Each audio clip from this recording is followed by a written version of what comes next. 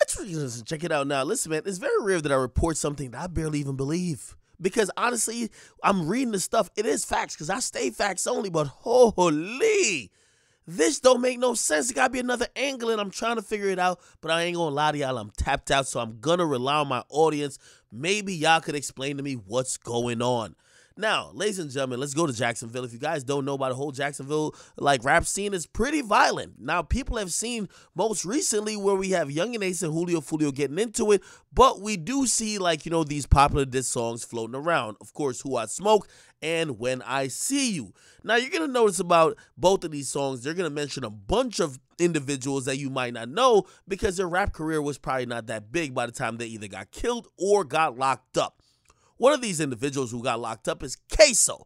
Apparently, to put it in, short terms, he's like the Grim Reaper, okay? That dude, he is like Kobe with the pistol, okay? He not playing around. Now, this is all allegedly. I don't know if he did a goddamn thing. However, this is how people talk about him either in music or in the streets of Jacksonville. Now, this is what confuses me. Now, apparently Ksoo's brother or two brothers got shot and his cousin got shot while his father was driving a car one day. Now, this is where the father comes in. So imagine a father of Ksoo, two other boys, and also you have your nephew in the car. Everybody gets shot. I'm not sure if the father gets shot, but he was able to enough to drive the car to the hospital. Anyway, definitely one of them passed away. It might have been two, but his son passed away. So essentially, the top shooter, Ksoo, his brother, passes away. Okay?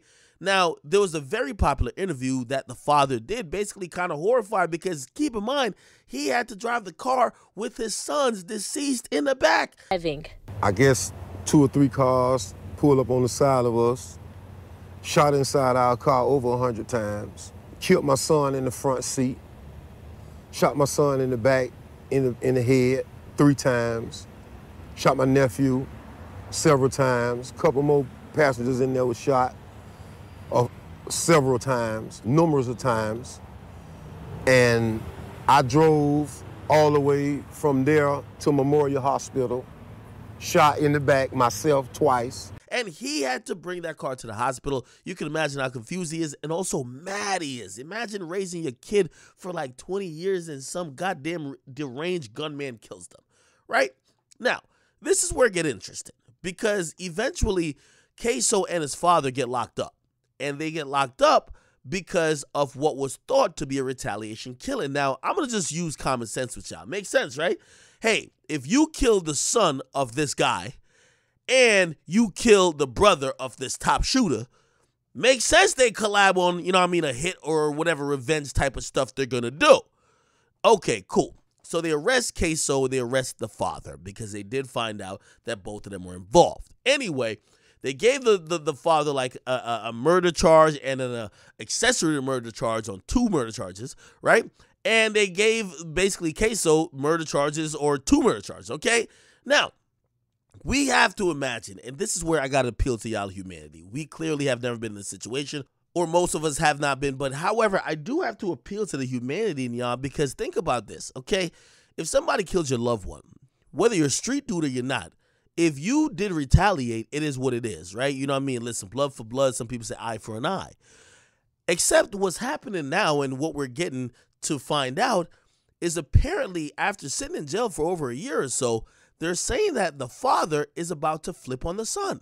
They're saying that the father of Ksoo is going to flip on him. Now, what does that mean? They say he's going to be testifying for the state in Ksoo's case, which this has me so discombobulated. I don't know what's going on. Think about it.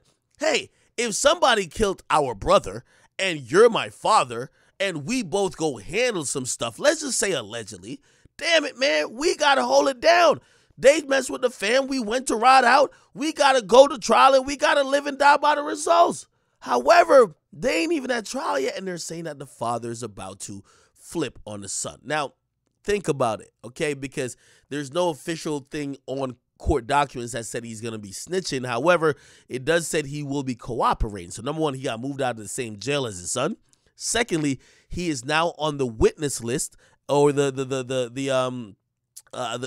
list of people that will be testifying at trial. So he's going to be testifying for the prosecutor, which the prosecutor is not going to take a chance and roll a dice and just put any random person on the stand. They're going to put somebody on the stand that's going to be saying something that could help them prove their case. So what does that mean? That actually means that perhaps the father is going to be saying something incriminating against the son. This is why it's so confusing to me, because I can't understand, or I can't even believe that's going to be possible. You know what your son was, so I'm just talking off the cuff here. You know what your son was into. Your son was in the streets, okay? Because of some of the stuff he was into while being in the streets, one of your other kids got killed. Also, you were in the vehicle when people tried to kill everybody in the vehicle. You survived. For you to then be accompanying your son in some revenge stuff, you can't tell on your son. Like, come on, man. Like, listen, I understand when gang members telling each other, because really, there's really no loyalty in the streets. But your family, y'all were riding for the family. I can't believe this. I don't even think this is going on. There's got to be another angle that I'm not thinking about. I've tried to think about this 30 different ways. There got to be another angle. Somebody tell me, what am I missing? Why would the father tell on the son? Unless, and this is the only thing I've ever thought about when it came to this, maybe the father wasn't with whatever retaliation actions, and maybe he's just not into that gang stuff, and he just wanted to end this whole cycle of violence, and he got implicated in charge because maybe, I don't know, he was with his son at the time for whatever reason. Who knows?